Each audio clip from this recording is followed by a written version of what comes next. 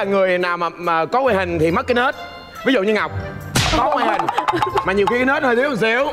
Dạ. Sao vậy? Đâu có. Sao? Chị đầy đủ mà. Đầy đủ không? Đầy đủ mà. Đầy đủ có không? Em có thiếu chỗ nào đâu. Cái việc đó thì hỏi tiếng lực. À sao không tiếng lực? Lúc có lúc không. Lúc có lúc không. Ai nói anh? Là vì dạ. Ganh tị xấu nết, tính xấu. Em người thiệt. Em thấy loại nhắc một nụ làm bị dạ. Thế nụ Lê Vũ Lâm vô. Lê Dương, Bảo Lâm. Vẫn màn chào sân như mọi năm hả anh? Mệt. Chút mệt nè. Đi một vòng nữa qua đây luôn. Đứng đây luôn. Chàng trai đẹp trai duyên dáng hề hước tài năng Lê Vũ Lâm xin kính chào mọi người.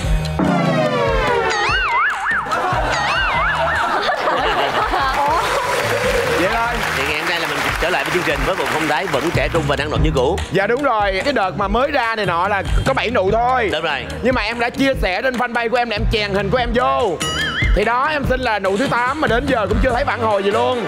Em có đi cửa sau, cửa ơ này nọ với đạo diễn là em xin đạo diễn là chị ơi, chị cần cái gì em có thể này nọ với chị. Mà chị im, chị không nói gì hết. Thì hy vọng 7 nụ này sẽ nói vô giùm em tiếng để mùa sau em gì. Đếm lại giùm em coi là bao nhiêu nụ. Sao? À lâu áp rồi. Vô họng luôn. Rồi tới rồi. 3, 6, 7 y khuôn. Đội hình quá đẹp. Rồi một câu hỏi đi. Thì số 7 luôn là khách mời đó. Số 7 luôn là khách mời đó. Đúng rồi. Vậy là số 8 sao? Vẫn là khách mời. Nà đi. Thì chị đạo diễn có gửi lời cho Trường Giang hỏi là một câu, nếu trả lời chân thật sẽ là thành viên chính của 7 nụ cười xuân.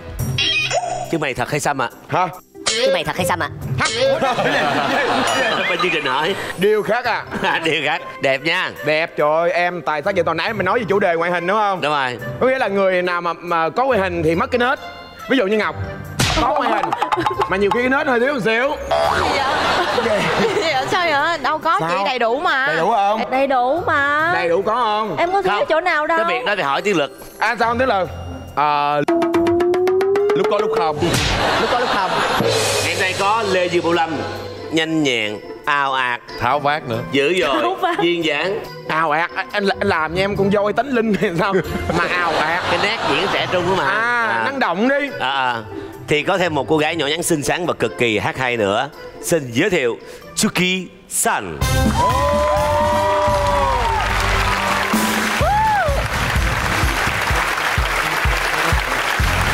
Qua kia luôn. Em qua bên đây, em đẹp, em qua bên đây cơ.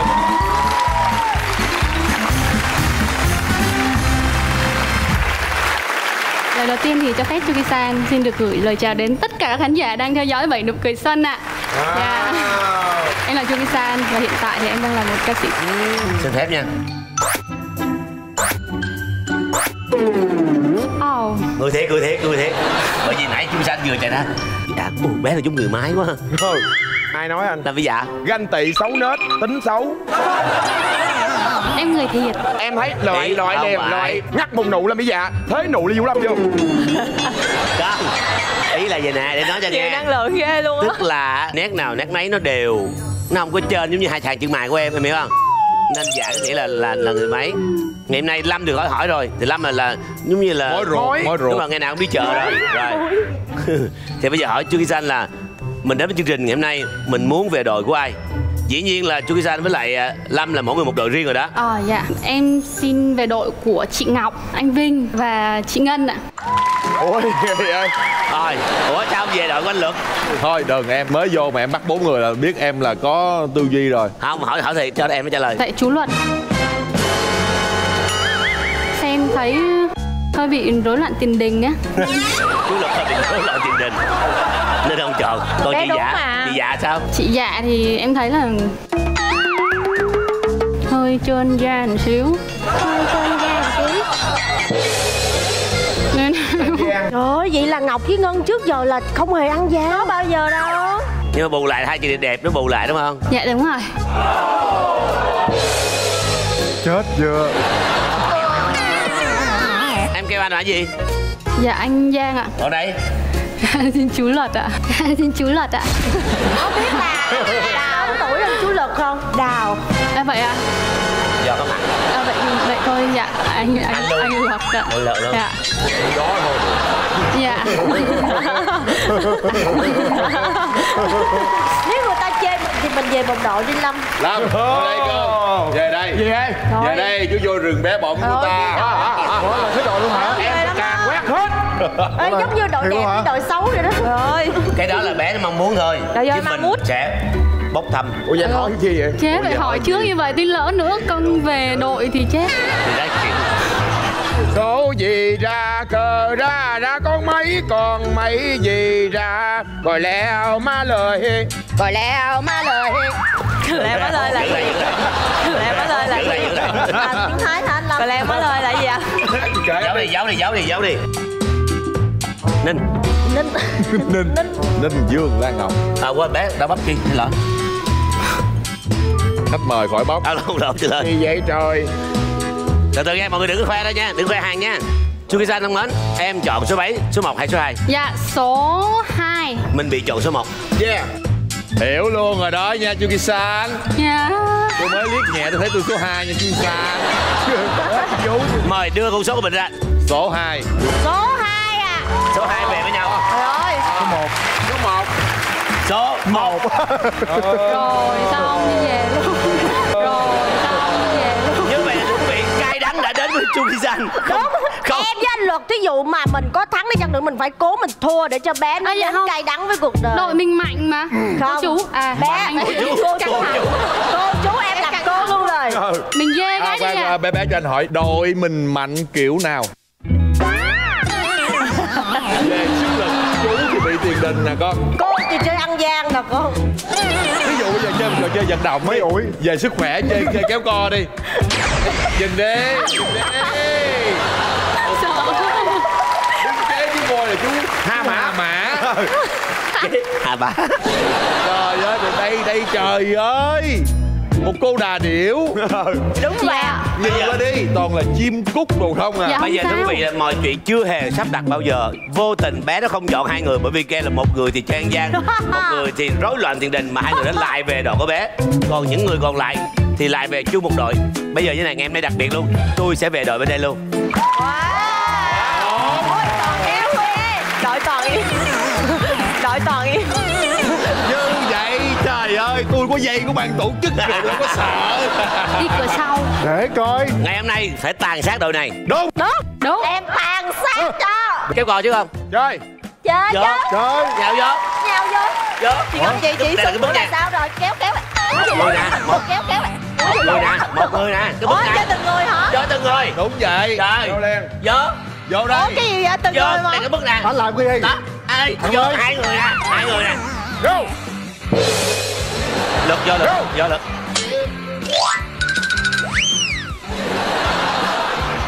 Ủa anh á? Vô vô. Vô lắm ơi. Trời ơi, tôi đâu có sợ. Trời ơi, tôi đâu có sợ.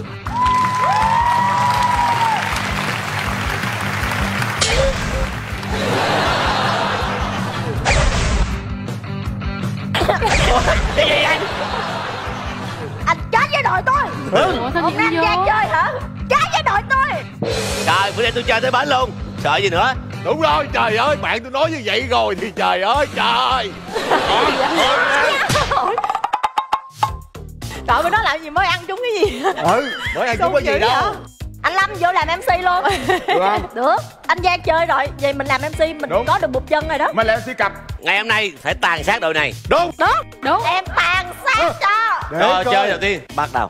Yeah. Chết anh Giang, chết anh Giang. Em muốn thách đấu với Ngọc. Em muốn hai cái mặt phải để như vậy. Để trả lời. Trả lời. Sao em? Em chơi chứ. Hả miệng ra nè, trả lời xong hả miệng ra chơi. Chơi không chơi chơi. Chơi luôn. Chơi.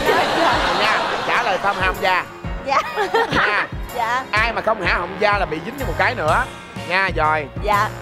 Mắt nào không dùng để nhìn? Em Làm. mắt camera. Không. Mắt kiến. Con mắt camera Là gì?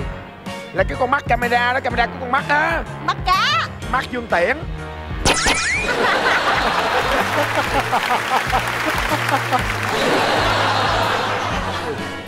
Thách đâu. Rồi khung xuống. Cái lẩu. Trời ơi, cái lẩu xui ghê. Rồi tiếp tục. Để đố chữ nha. Con gì cắt đuôi thành ngựa? Đây. Xin mời. Cắt cái đuôi. Con mã ngựa mã. Cắt cái đuôi có cái đuôi vô. Rồi há miệng ra con, há miệng ra. Há miệng xuống. Há miệng ra. Há miệng ra. Vô khoan. Vô. Há không ra. Có tét miệng á. Há ra. Ra vô miệng anh không? Há ra. Em bị nguyên cái lò tôm luôn. Con gì? Con con mèo hả? Mèo hám ra đi. Ra rồi xong hám ra. Khoan, cho em phân tích. Đúng rồi. Mão. Gì? Con mão. Đó. Đúng rồi mà. Vì sao? Đồng đội nhắc quá nhiều. Không, nhưng mà em phân tích đúng rồi. Tại vì em chưa có tìm được cái chữ cái nào để ghép vô thôi. Rồi câu tiếp theo.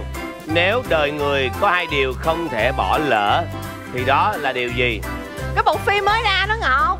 Đó. Trả lời. Đó chính là số 1 và số 2. Không. Há miệng ra, ngó xuống. Điều số 1 và điều số 2. Có hai điều không thể bỏ lỡ, đó là điều số 1 và điều số 2 thôi.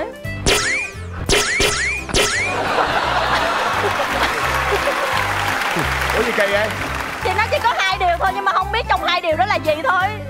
Thì là điều số 1 và điều số 2. Ủa bộ phim gì?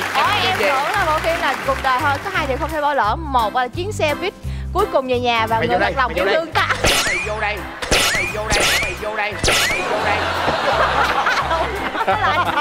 Ủa sao phim bắn vậy? Đồng đội hại. Rồi tiếp tục. Con gì biết đi nhưng người ta vẫn nói là không biết đi? Con bò. Hám ra.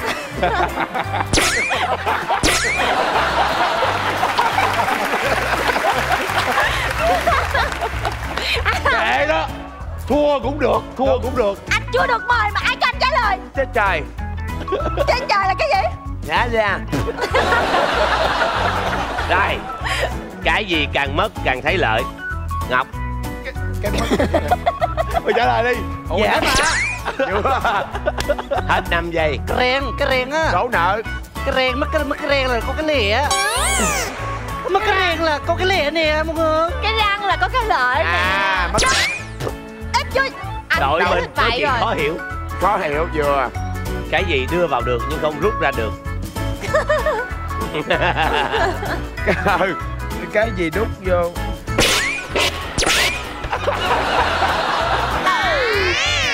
Đó là máy bán hàng tự động đưa tiền vào được nhưng mà rút tiền ra không được.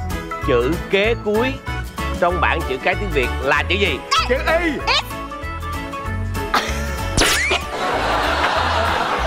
Em đúng rồi. nhưng mà do bộ phận bắn bị lộn.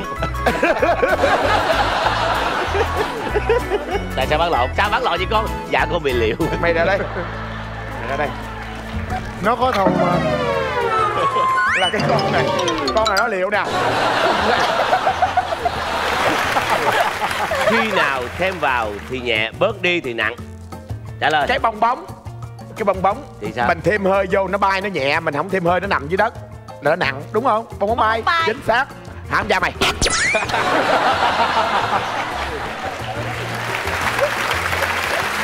Ủa sao vậy? Đâu dính dáng gì tới chuyện nặng hay không nặng. Khi mình cân nó vẫn thêm nặng hơi vô. Khi mình khiêng, ví dụ 4 người khiêng thì nó nặng hơn là 7 người khiêng. Con gì không bị bệnh mà người ta cứ đưa thuốc cho nó uống? Sao? Hãm ra. Ủa? Tại sao bắn Lan Ngọc hoài vậy? Lan Ngọc đúng mà. Không. Cảnh báo bộ phận bắn bớt bị liệu lại, bị liệu hoài nhỏ chịu không nổi. Cái gì là thật những ai cũng kêu giả? Tác giả. Lan mang về 3 và Ngọc mang về 6, xin chúc mừng. Nói chung là ở trò chơi này là toàn thắng 3 lượt luôn. Người ta nói đầu không xuôi là đuôi không lọt nha mọi người. Tỷ số hiện tại là 1-1.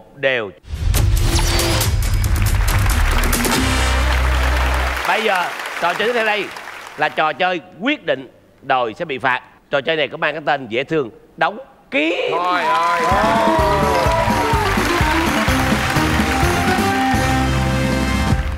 Ngay sau đây đơn giản lắm. Hãy chọn đối thủ của mình, sau đó mặc cái áo giáp vào. Trên áo giáp này sẽ có bong bóng. Chúng ta sẽ cầm hai cái dụng cụ để đập bong bóng của người ta xuống. Còn của mình giữ làm sao để đừng rớt bong bóng hoặc bể bong bóng. Và dĩ nhiên mình sẽ được níu kéo bởi hai người đối thủ sau lưng mình. Đội bên kia sẽ cử hai người để níu mình lại, cho không cho mình tiến gần vô cái người của đội họ. Ai chọn ai? Em chọn danh Ngọc. Em chọn danh Ngọc. Thì ngày hôm nay chúng ta hãy chơi trò chơi này để giải quyết mâu thuẫn khi mà ra đời. Chúng ta không có hối hận gì phải hả? Thôi. Cặp đầu tiên là Lê Dương Vũ Lâm và Ninh Dương Lan Ngọc. Các bạn hãy tập trung nhớ chưa? Nếu như cái trò chơi này mà đội nào thua là bị phạt nha, bị phạt chung cuộc nha. Bắt đầu. Không cho đi luôn. Cái gì vậy?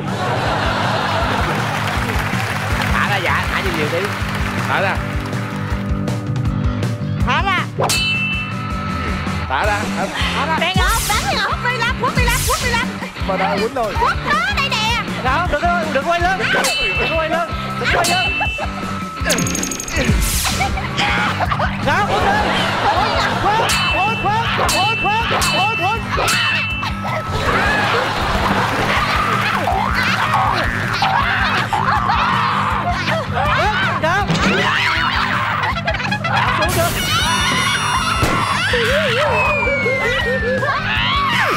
Thắng rồi. Thắng rồi. Ngồi dậy. Rồi, ngồi dậy. Thưa quý vị, chúng tôi sắm cái cây ra để đặt bong bóng chứ không có cho hai nghệ sĩ nhào vô giật bong bóng. Đập bông tới. Thì rồi, nhào lượt vô. này coi như không tính. Không có lý do gì mà nguyên chương trình 7 người mà 2 người ngồi đây khi hai ta về một nhà. Chúng ta thường thấy trong những bộ phim người ta gọi là phim giả tình thật, thì cái này là game giả tình thật. Chương trình muốn làm cái món canh chua là có thơm với cà, hai đứa phải quấn vô. Tao quấn vô coi. Quấn vô, anh thả con cá vô là ok. À, là chanh thơm cà. Đúng. Dạng nấu ngót đó. Nấu ngót đó. À, phải quện vô nào. Quện vô. Ngày xưa cái thời mà Vinh ngồi bên hiên ngắm lá rơi, nhìn nụ hoa ngấn ngơi trên ngành. Thời đó là Thiếu Ngân còn làm người mẫu, đúng chưa? Dạ đúng. Và mới tập tành để đóng phim. Thì Vinh và Ngân, thưa quý vị, lần đầu tiên bật mí trên sóng truyền hình đã có một thời gian qua lại với nhau. Qua lại hồi nào anh? Chưa có qua lại. Có thời gian hai đứa rải đinh lẫn nhau. Thả thính là xưa rồi, rải đinh, đúng chưa? Không có, bây giờ chỉ có chính thức ngày hôm nay chúng tôi mới quấn lẫn nhau để nấu ra món canh chua. Mà Ngân trả lời ngày xưa ấy có thích Trương Thị Vinh không? Xưa là em không có thích anh Vinh, mà anh Vinh theo đuổi em. Mà em Anh nói thiệt đi. Cái chuyện ấy thì chúng ta để sau chương trình, rồi hai bạn, những người độc thân thì có quyền tìm hiểu nhau. Chuyện đó chuyện bình thường. Còn đây chúng ta đang hợp tác với nhau để cùng tạo ra những cái tiếng cười cho bà con nha. Thì thưa quý vị, đây chúng ta thấy nấm, thơm, rồi cà chua, rau củ quả. Thì cuộc sống phải cần rau củ quả organic để có vitamin cho cuộc sống nó thêm nhẹ nhàng, bữa ăn thêm phong phú. Nấm màu đỏ là nấm độc hả nha anh? Nhìn đi từ lồi là biết rồi kìa. Bây giờ chúng ta mời tiếp những người có duyên hơn xuất hiện. Chúng ta sẽ chào đón Ninh Dương, Lan Ngọc.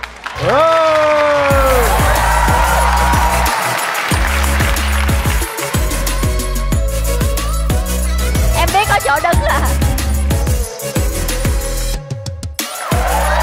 Em là thể loại rau củ quả gì? Này chắc cỏ bờ cỏ bụi đâu đấy chứ. Cỏ bờ cỏ bụi. Em là rau, tốt cho sức khỏe của con người. Chúng ta mời tiếp theo một nhân vật mà chúng tôi tạm gọi là leo bờ leo bụi.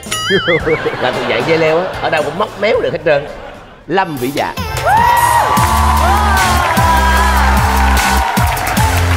Đó, thấy chưa? Trời ơi.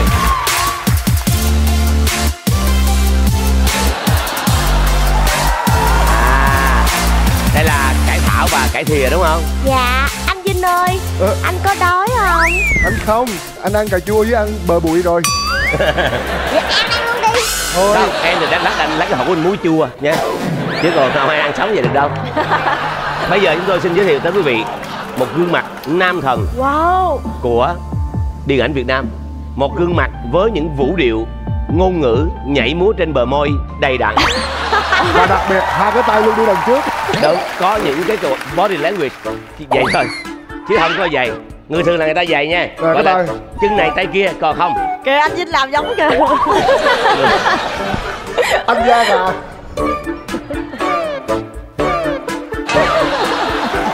Đừng có chọc ghẹo người ta có thể nuốt anh được luôn á. Trời, cái miệng nó nuốt luôn chợ Bến Thành với anh nhầm nọ vậy. Xin giới thiệu tới quý vị live streamer Lê Dương Bảo Lâm.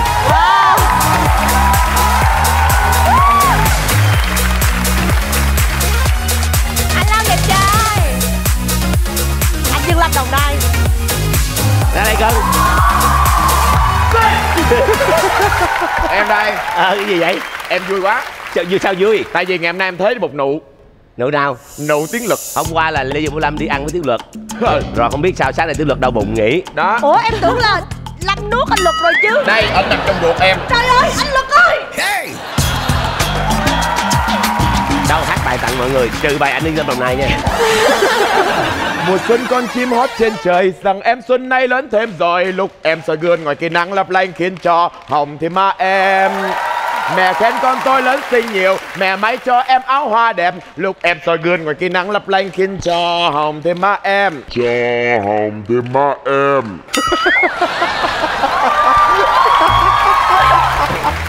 Vừa rồi là cái phần đọc rap đó hả? Em hát á. Nói chung mình là nghệ sĩ hài, mình biết hát vui là được. Dạ, vui. Chứ đâu cần hát hay. Thần thái, được rồi. Đó là mình hát mà mình không ra MV là được rồi. Đúng rồi, nhiều khi hát dở mà ra MV.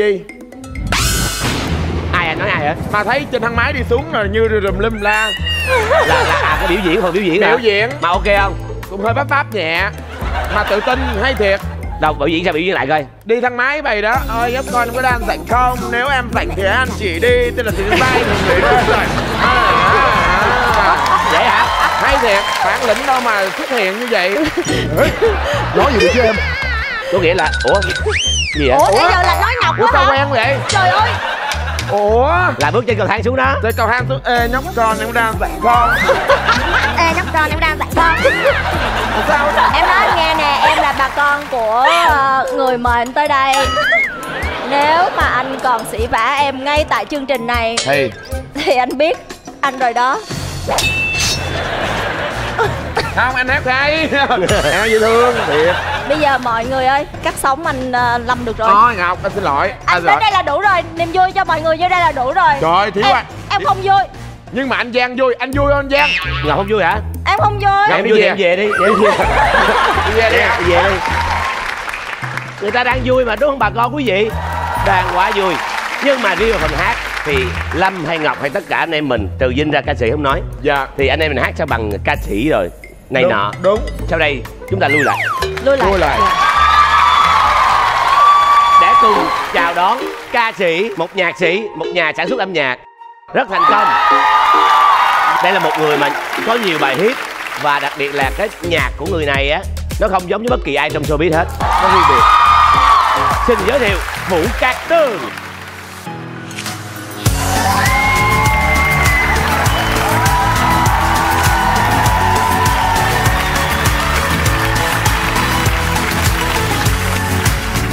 Thưa quý vị,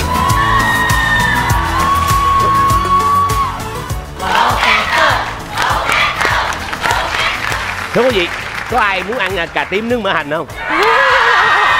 Hả? Em là fan của món đó hả? Em ăn cà tím nướng mỡ hành nhưng không để mỡ hành. À, cà tím nướng nước mắm rồi thôi. Cà tím đi chị ăn cà tím Không, cà tím nướng mỡ hành có nước mắm mà không để mỡ hành. Đậu phộng. Vậy cà tím nướng thôi, còn cà tím nướng mỡ hành. Là không để mỡ hành. Cà tím nướng mỡ hành không để mỡ hành. Món là sao vậy? Vậy cà tím nướng đi. Cà tím nướng không, mọi. Cà tím nướng á người ta sẽ không hiểu. Nhưng mà anh nói cà tím nướng mỡ hành người mà ta không sẽ mỡ hành. Đúng. Sao đang cử một người nói chuyện dễ hiểu nhất chương trình này qua nói chuyện với Vũ Cát Tường. Đây tụi em là giống gà chung với nhau nên sẽ dễ hiểu nhau hơn. Dạ. Hình như đây là lần đầu tiên Tường đến chương trình phải không? Dạ. Tường có thể hát tặng mọi người một bài được không? Một khúc đi mọi người hát chung với Tường ha. Có người nói anh xấu thế nào khi nhìn anh ăn lúc chưa no. Có người nói anh khó thế nào khi nhìn gương mặt anh đắn đo. Có người nói anh ấm thế nào khi ùa đến cuộn trong cánh tay anh.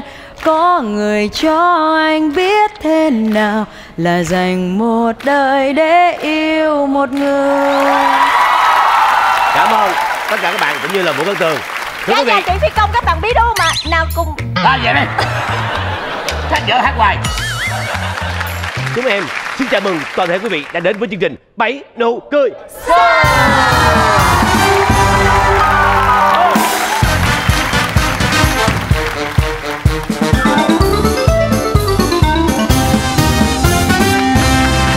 Thưa quý vị, chương trình do Đài truyền hình Thành phố Hồ Chí Minh phối hợp công ty Đông Tây Promotion thực hiện, được phát sóng vào lúc 21 giờ tối thứ hàng tuần trên HTV7. Ủa tại sao đội hình nó 6 trọn hết trơn vậy?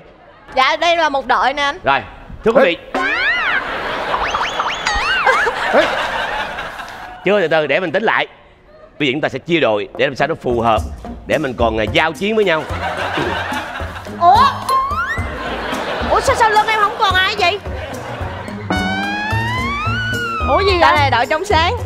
Này đội ngoài tối hả? Trong tối. Thôi mình về chứ. Nói chứ cũng chị em với nhau trương. Ai mà vô rồi đó đáng sợ đó nè. Ai mà vô đó là dữ lắm luôn á. Quang bắp cải đi cưng. Quang bắp cải đi. Một mình em sao gánh nổi hai người? Ủa là sao có Ngân nữa hả? Em cũng không có nhu cầu ở gần con cà chua này lắm. Trương Thế Vinh, Lam Vĩ Dạ và Thúy Ngân một đội. Còn lại là Lan Ngọc, Lê Dương Bảo Lâm và Vũ Văn Tường một đội. Mọi người sao vậy? Đội của mình sẽ thắng nè. Con có muốn chú giới thiệu sơ lược về tiềm năng bên đây không?